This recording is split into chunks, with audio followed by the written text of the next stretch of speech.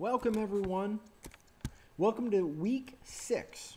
And we're starting to really focus down on the course and we're coming to the end here. In week 6, I want you to start focusing on the paper and what you're going to be looking at with the paper. And I created the paper, it's up on the top there, but that's going to be your final thing that you want to focus on, and that'll be due next week, I think. But really focus on the paper of what we're looking at in the course. Trying to bring all the concepts together.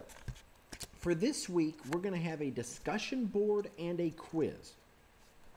On the discussion board topic, you're going to be focused on, I think it's an interesting thing, respond to both topics. Which examples in the textbook did you find most interesting or helpful? So I think it really will help me later on to gauge what did you like, what didn't you like. And I think it's an important thing to look at because a lot of other students will be taking this course, and I think it gives them a little guidance to what we're looking at to make, appropriate analysis. Because some people don't really, maybe not like the book as much, but that's fine. But I need to know what things you like more than others. It really make it helpful. Then identify any new products, either services or good, that your company has introduced or you've seen if you don't work for a company that's introduced anything. And what I want you to do is, what type of capital investments does it illustrate? Discuss any specific problems in preparing a capital budget for the investment. So when you saw that capital investment, what are some of the problems that maybe have created? And I think you'll find it challenging. Even you can research it if you don't have enough information.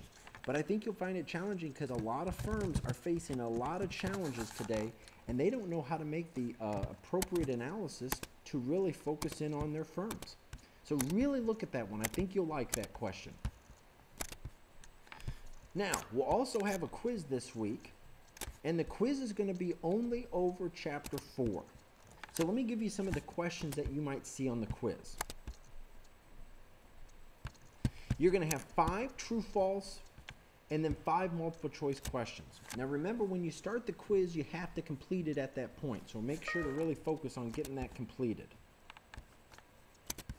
So now, first question is it possible for a company to post a healthy net income but still not have the cash needed to pay its employees, suppliers, or creditors? So we're going to look at that balance sheet. Question 2 is looking at the statement of cash flow, and it shows the changes in the income statement between periods. Is that true or false? Question 3 is looking at the 4 points of a cash statement. What are the 4 parts of it? Question 4 is looking at payments for purchase of inventory, operating expense, and interest. What are they classified as on the statement of cash flow? Now those were all multiple choice questions. When you look at the other questions, we're going to be looking at we're going to be looking at multiple choice. So question 5 is looking at the statement of cash flow. How is it useful to the analyst? Why do you think that's useful? Question 6, proceeds from borrowing and issuing the firm's own equity securities are examples of financing cash inflows. Is that true or false?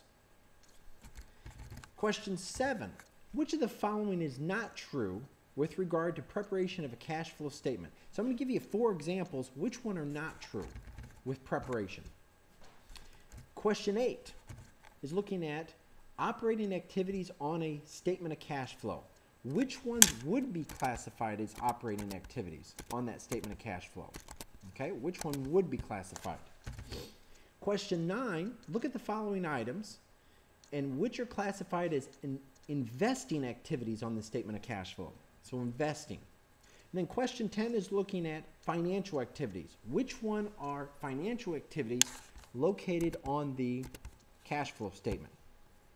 Another thing I need you to do is, I sent you guys, everyone, an email last week, and it does not affect your grade at all, but I'm looking for you to give me some feedback on how I'm doing, what things you would like to be changed, what you like, what you don't like.